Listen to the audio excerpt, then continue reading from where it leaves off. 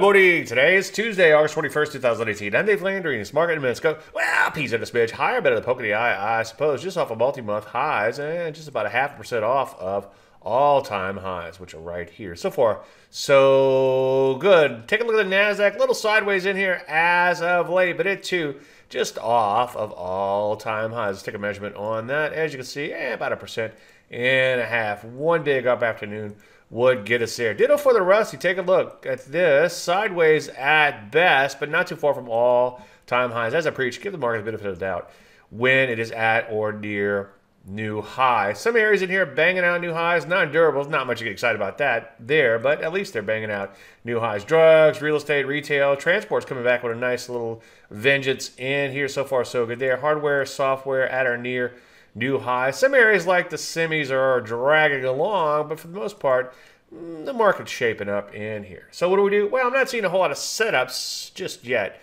but sit tight. We will on follow through. Any questions, as usual, Dave at DaveLandry.com. I'm Dave Landry, and you started Market Minute.